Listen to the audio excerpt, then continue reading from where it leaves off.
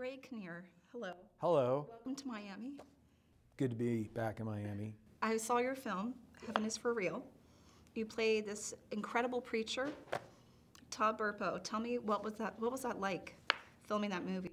Well, we shot it up in Winnipeg, outside Winnipeg, last summer, and Dean Semler, a wonderful DP, shot Dances with Wolves. I mean, made that place look like a postcard. It was like a character in the movie.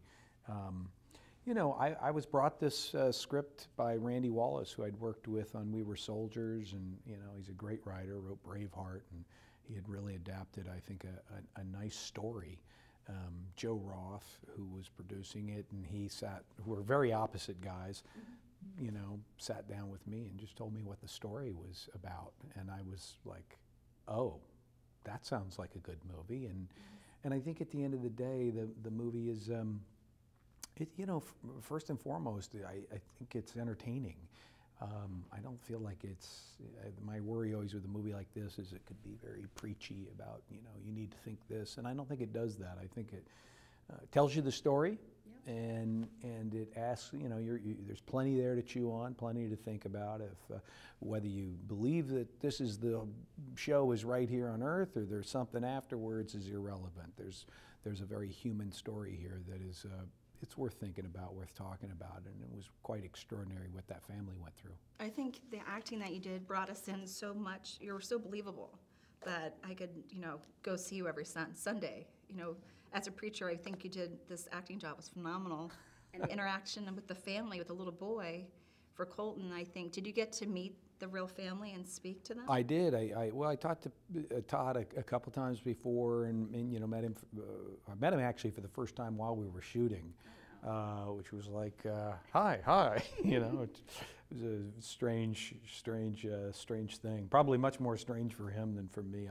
I've played some real life people before, but you know, you try to get a little sense of who they are. I really like the notion that he was not just a preacher, that he's a father, he's the wrestling coach, he's a volunteer fireman. I mean, this guy was doing a heck of a lot in this small town, and I think that generally that is the way that it is. I'm from a small town in Indiana, and you wear a few different hats, and that kind of the sense of place is really captured nicely in the story. Did you have to do any actual fireman training to look official? Well, we met with, we did. We hung out with these, with the local fire department guys, you know, up where we were shooting, and they were really, you know, took it very seriously and were very informative, and you know, they gave you a sense of, in fact, that horrible fire that had happened in Arizona happened while we were shooting, on a day that we were shooting the big fire sequence on our movie.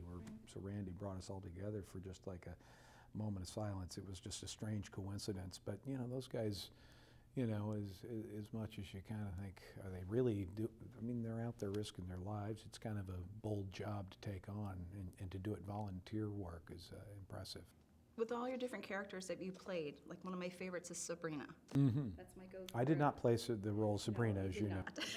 But in Sabrina. There's been a lot of controversy about that, and I want to clear that air on that. But you're such a good comedic, and then you can get serious, and you're also a producer with Rake. What kind of hat do you like to wear more often? I like to wear the kind of hat where I'm on a beach and it's protecting me from the sun.